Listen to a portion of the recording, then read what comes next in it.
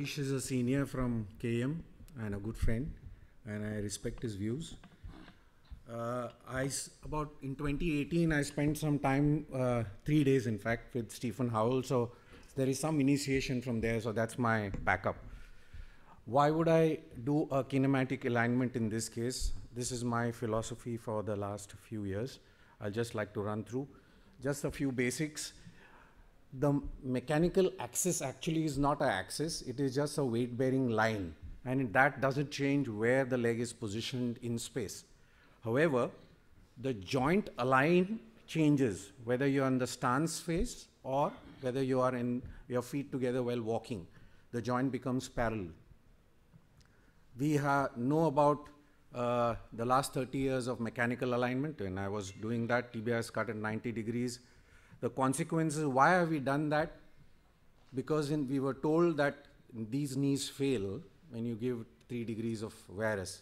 And why minimal cut? Because you felt that if you go any deeper, then the tibial component will sink.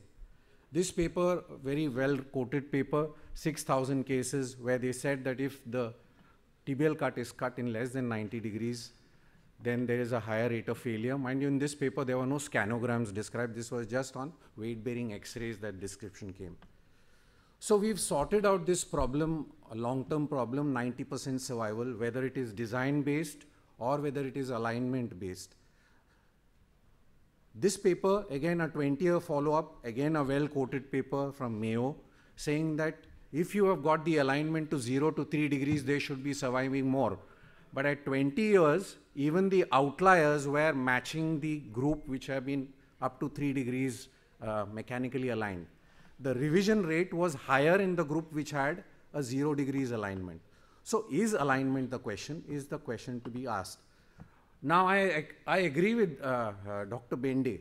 No, it need not necessarily be alignment as the only issue. There could be multiple factors. Could alignment be one of the issues that we need to address? Now look at the literature in the normal alignment. You have Eckhoff, which says just about 2% are in the neutral mechanical axis. The Ranawat Award paper by Johan Bellman saying that again, the proximal alignment in 32% of them are in varus. You have Hirschman who looked at normal CT studies of normal population and look at the number of people in neutral alignment is about 11%. You have Dr. Arun Mullaji's paper studying 2,000 cases with X-ray scanograms and look at the neutral 11%, intra-articular about 38%. So effectively you are looking at 48% who you can kind of intra-articularly correct with a mechanical knee. The others, the X-ray that has been shown probably comes in the 3A category where there is a extra-articular deformity. So if you have these various alignments, is one alignment the only option? Now, there is no jugaad here. If you look at the condylar axis, MRI study done by Eckhoff as well as by Stephen Howell, they have said that if you study these, the center of this condylar axis, it goes from lateral to medial as opposed to the transepicondylar axis. So that is the axis you need to know. You don't need to know any 3D dimensions. What about the implant? A single radius implant looks like is a better option. It gives you a better quadriceps lever arm to work.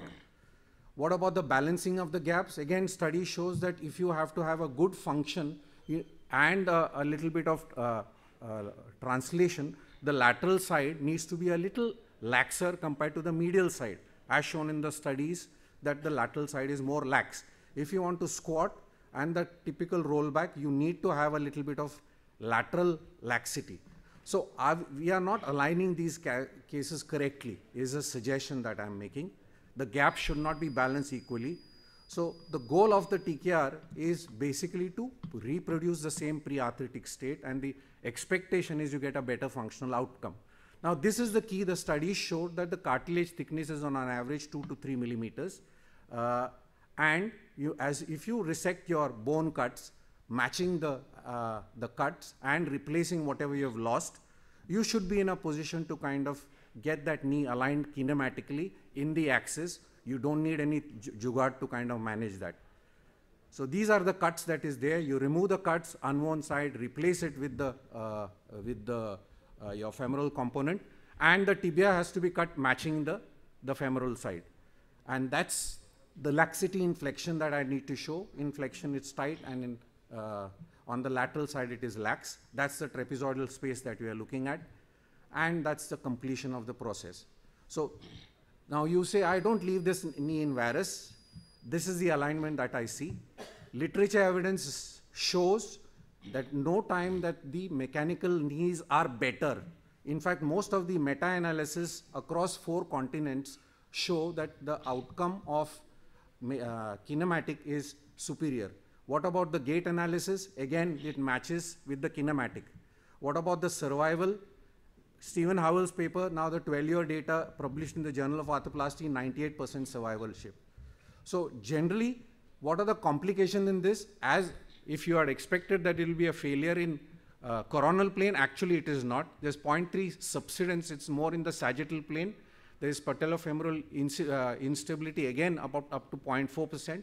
So the problem is not in coronal as expected, but in the sagittal plane. So the current targets are whether you are a mechanical aligner, you are O allegiance to the mechanical line. Kinematic alignment ignores the mechanical alignment. If you are a restricted kinematic or a adjusted mechanical, you still have some target to go for in terms of a mechanical alignment. So to summarize, it is the traditional alignment techniques may be part of the problem. Kinematic alignment is one such solution. Maybe we may need a pivot shift kind of joint, an implant where there is a ball and socket on the medial side and a flat surface on the lateral. So coming back to this case, it is not a pure coronal deformity as you would like to say. There is a posteromedial defect. There is a rotation, external rotation of the tibia. You look at the patella, the femur is looking a proper AP. You have the patella sticking out. The internal rotation of the femur is there.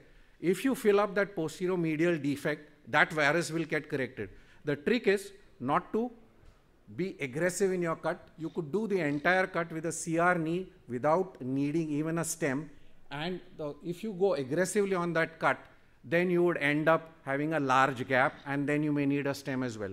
So my thought process is you understand the wear in the femur, and that's not very badly worn. You understand the wear in the femur, whether it is 2 millimeters, 3 millimeters, that is easy to judge. Match it with your replaced component, and then do a similar cut to match the femoral component on the tibia, mind you, without going right to the base of the posteromedial component. So that is what would be my suggestion. I have seen the post-op x-rays, and I have seen that it was a mechanical knee that has been done. Thank you very much for your attention.